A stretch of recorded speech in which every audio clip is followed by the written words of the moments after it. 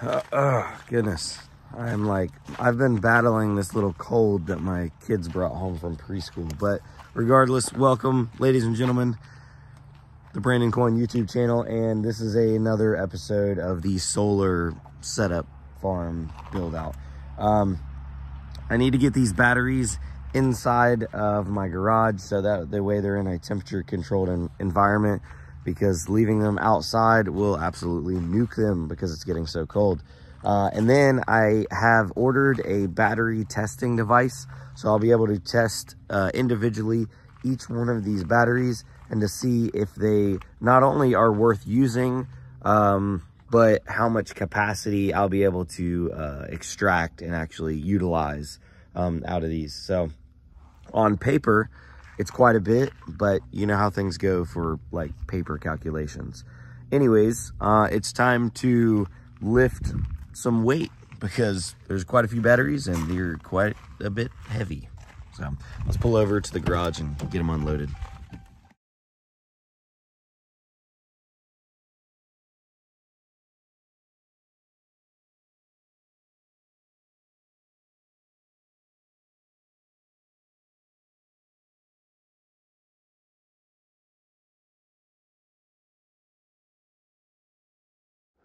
All right, guys, so I don't know if you saw in that last clip or not, but I unloaded all the batteries. I brought them inside. Had a bunch of people already tell me that I cannot store batteries on concrete. I did some Googling, and apparently it's not good to operate batteries on concrete, but for storing them for short periods of time, it is okay. So I will not be operating them in here. I just brought them in here because I have better temperature control in my garage. I do run a couple miners in here. I don't normally have the door open at night, so they're at least in a better environment. I am going to be testing them all to make sure they are still decent. I did heed your guys' warnings about them blowing up. Don't worry, I'm not going to be running any of these batteries inside of my living structure. So that's where I wanted to walk over here and show you guys where I plan on putting the solar array. And that is up here. So I have this big cleared area. It's a little grown over with some weeds, so I do need to knock those down. But this is where me and my wife had cleared a spot and we planned on building a house later on. But in the meantime, we're probably not going to be building for, I don't know, 3, 4, 5 years, something like that. It's just, we had the property, we were already knocking trees down, so we decided to go ahead and clear this spot. So this is, you know, there are some trees over here, but the sun does come up right here and run straight over and then down. So we do lose a little bit of sunlight with these trees, but other than that, we're pretty solid, and we got a pretty good area of sunlight exposure. Now, this is North Carolina. I know it's not like some places where they get gobs of sunlight. I think Googling it, the average year-round is somewhere around like 5 to 6 hours. Obviously less in the winter and more in the summer. But I'm thinking I'll probably put a small building somewhere right in this area. And I want to build everything so that way I can move it later on. So I'll probably build this small building on, you know, some kind of like 4x4 sleds, so that way it can be drug around. And I'm thinking somewhere in the range of maybe like, you know, 6 foot by 6 foot wide and just tall enough to walk in. I'm not going to be putting any solar panels on top of the building. I guess I could, but I'm going to be building an array that's going to go on a wooden rack that'll probably be somewhere over in this area, and that's where the solar panels are going to sit. But before I do any of that, we definitely still need to knock all these weeds down. I talked to my dad. He's got a bush hog, so we'll come up here, bush hog that. And realistically, so I have 20 panels, and they are right at 5 foot tall and about 2 foot wide, roughly. So if I did an array of, say, 10 panels wide, that would be 20 feet wide. Let me roughly walk this off. I've worked in construction most of my life. I figure I've walked off many job sites. So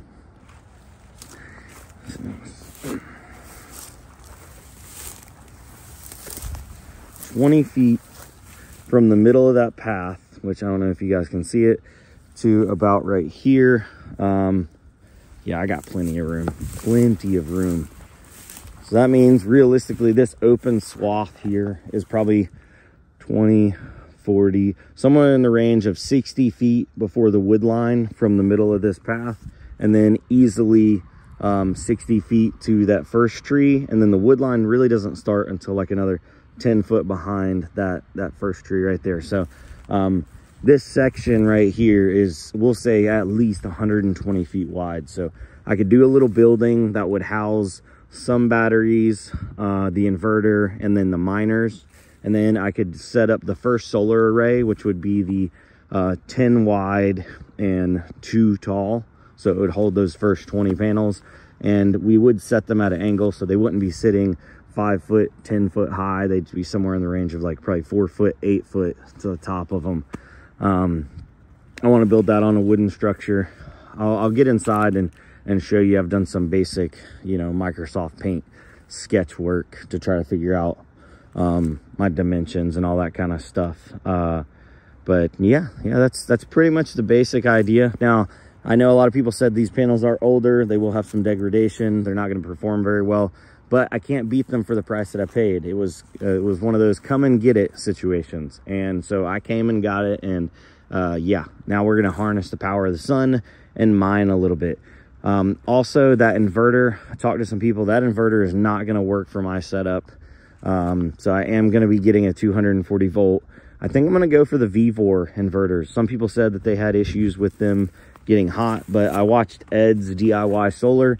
He did a breakdown and that thing was absolutely doing some business. So with a little bit of maybe an extra fan for cooling on that bad boy, I think we won't have any problems running that VVOR. And if we do, you know, worst case scenario, this is all going to be a cleared knockdown section once we are set up for mining. It won't be in my living space, so we shouldn't have any issues. And then some people also told me that they make these, there's basically like an explosive fire device, so you can set it inside of a location, and if a fire breaks out, it will explode and put like the whatever it is, that foam all over everything. Might want to shield the miners from that, but at least we could, you know, potentially save ourselves from any kind of fire. But I don't think we'll be doing that, because I don't want to try to push the limits.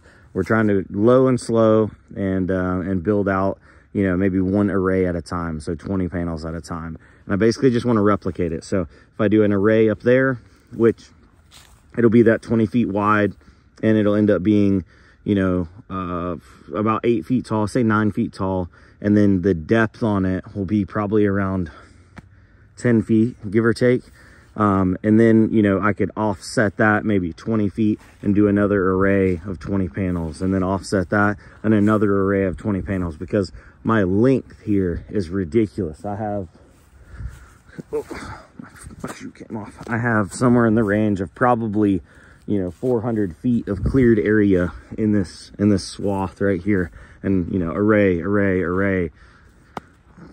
Obviously, I'm I'm new to this, so I'm definitely figuring best case scenario. I'm hoping that first array of predominantly 175 watt with some 190 watt mixed panels will be able to run one miner, at least when we have full sunlight.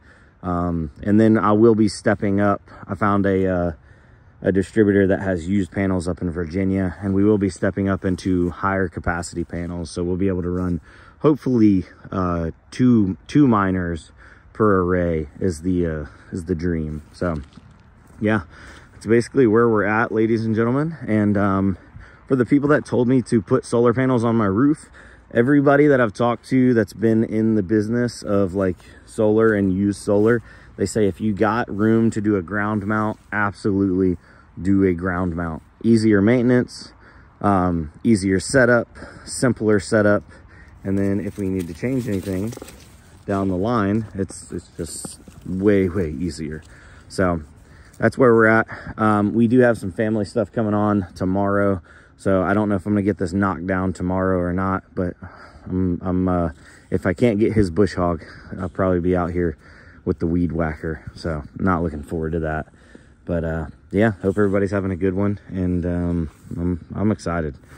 I am stoked. I actually need to probably go get some more wire. Still got the panels over there on the trailer. What's my dog doing? What you doing, dog? But yeah, so anyway, it's cold. It's very cold. So I'm gonna get myself inside, and I will see you guys on the flip side. Also about the batteries, because a lot of people are like really worried about these lead acid batteries. I'm going to use these for now, but I know I'm not going to be able to drain them down and cycle them very hard. They don't have a lot of life for heavy cycles. So I'm only going to be using them as a buffer in between clouds and stuff like that, cloud cover. And I'll have them the turn off or voltage off to the inverter at a fairly high limit. I'm not going to draw them down real hard. And if they still just don't work well for my application, then I know I'll eventually have to invest into some lithium batteries. So it's just, I'm not trying to run these things all night, because if I include the price of lithium batteries to run in an Antminer 24/7, we would never ROI, ever. So anyway, guys, thanks for coming out. I really appreciate it, and I will see you guys on the flip side. Adios. For real, this time the video is over.